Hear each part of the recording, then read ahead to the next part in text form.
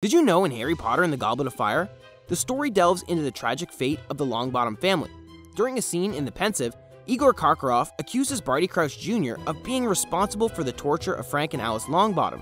But it's not until later in Harry Potter and the Order of the Phoenix that we learn the true extent of their suffering, as Neville confides to Harry after a DA meeting that it was none other than Bellatrix Lestrange who was responsible for the atrocities inflicted upon his parents.